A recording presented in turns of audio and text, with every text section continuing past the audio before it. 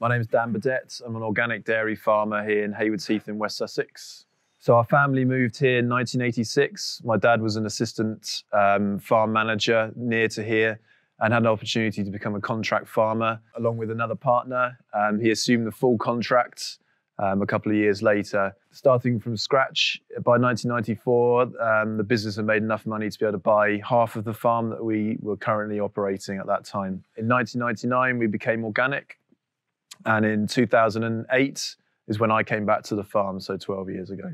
So having grown up here on the farm as a kid and worked on the farm, I never felt it was part of my destiny. I went to universities to study business studies, carried on in the sales and marketing roles in London, and that took me abroad quite a lot. But I never felt it was for me. Being the small cog in a big engine, I wanted to have my own business, and I love working outdoors.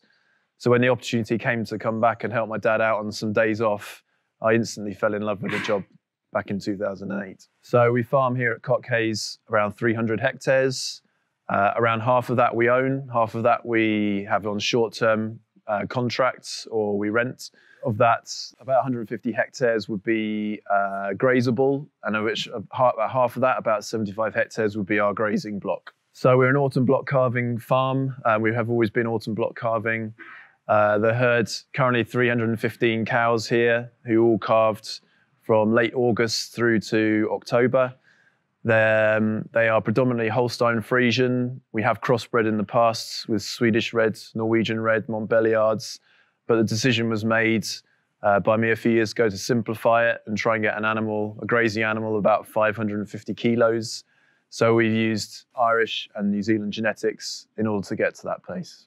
So as organic farmers, we want to make the most of the forage and the grazing that we've got here. So we would in a normal year, we'd be grazing middle of February to the end of October. And during the winter months, we're on self-feed silage, predominantly grass, usually 3 to 4 cuts of grass, and with some whole crop silage from time to time. We would feed concentrate through the parlour, up to about 7 kilos through the winter, and usually about 1.1 to 1.2 tonnes per cow per year. So as a strategic dairy farmer, what I'm really looking forward to is the challenge of having other farmers and other experts come onto our farm and look and see how we can improve things. We always think we're doing things very well here, particularly with our fertility and our grazing, but I'm sure that there are aspects of our business which will benefit greatly from having others here.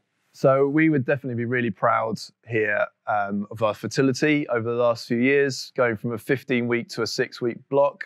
So I'm hoping that we can impart some of that on our visitors here, but also the grazing lays that we have here, the herbal lays, and how we've managed those and how we've managed to increase grass utilisation over the last few years. As a strategic dairy farm, I see this as an extension of our discussion groups. So I've benefited greatly over the last few years from the wisdom and experience of my fellow members.